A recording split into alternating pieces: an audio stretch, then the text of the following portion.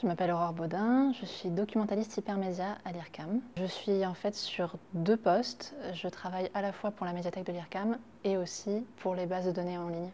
Il y a plusieurs bases, celles sur lesquelles on agit directement en tant que documentaliste. C'est la base Brahms, qui est la base de documentation sur les compositeurs contemporains, et la base Média, qui sont les archives vidéo de l'Ircam. Nous gérons aussi la base Analyse, qui est une base purement musicologique d'analyse d'œuvres qui ont été créées à l'Ircam.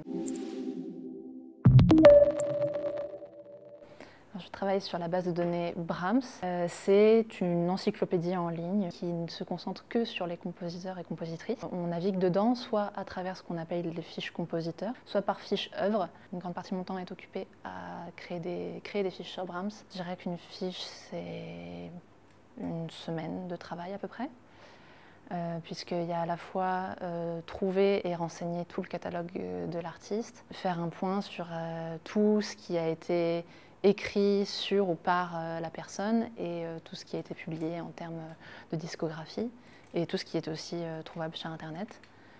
Et à la fin, composer une biographie qui permette à la fois de se faire une idée du parcours de la personne, mais aussi de là où elle se place en termes d'esthétique. La moitié de la semaine à peu près, on s'occupe de la médiathèque, on accueille les lecteurs, on essaye de renseigner notamment soit les primo-arrivants pour leur présenter les lieux, soit les personnes, les étudiants, les chercheurs qui ont des demandes spécifiques, on essaie de les orienter au mieux parce qu'on a un fonds qui est assez large en termes de champs abordés. On a beaucoup de périodiques spécialisés et puis on a évidemment une énorme partie de notre fonds qui est consacrée aux compositeurs et à la musique contemporaine, mais on a aussi des choses un peu plus générales sur la philosophie de la musique, sur la théorie de la composition, et puis ensuite on a des choses plus techniques sur les sciences en matière de mathématiques, d'informatique, de physique.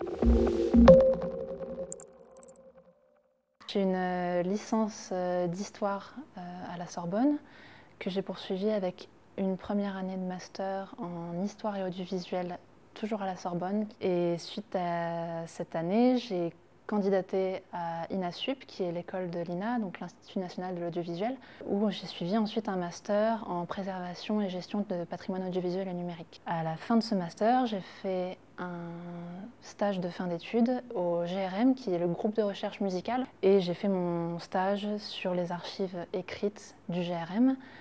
Et à cette occasion-là, j'ai contacté l'Ircam. Et suite à ce stage, j'ai candidaté à l'Ircam quand un poste s'est ouvert à la documentation. Le projet qui actuellement me tient le plus à cœur, c'est un chantier qui est en cours depuis quelques temps et qui va être encore assez long, qui est la refonte de ce qu'on appelle le site ressources, c'est-à-dire toute la partie qui est consacrée au service de la documentation sur le site web de l'Ircam. J'assiste avec mon collègue documentaliste, le directeur de la pédagogie, dans tout ce qui est organisation du chantier. Actuellement, nous avons donc toutes les bases qui sont séparées, c'est-à-dire si on veut chercher une ressource, on doit soit aller chercher dans la base de données médias si on cherche une vidéo ou un enregistrement sonore, et si on veut chercher des informations sur un compositeur, il faut aller dans la base Brahms. Et l'idée, en fait, c'est de faire un point d'accès unique qui permettra, par exemple, en tapant Francis Poulenc, d'avoir absolument tout ce que nous avons dans nos bases de données sur Francis Poulenc.